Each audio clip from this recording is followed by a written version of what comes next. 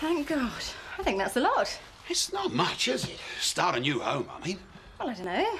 Boxes will make half-decent chairs, and we can always eat off the floor if we keep it nice and clean. You can joke, but you do need furniture.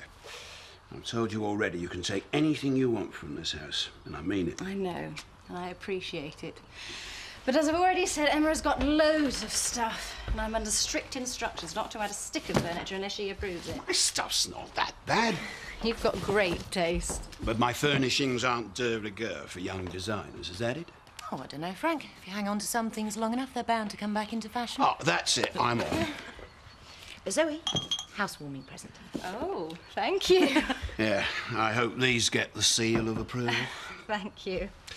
I hope it all works out for you, Zoe. I really do.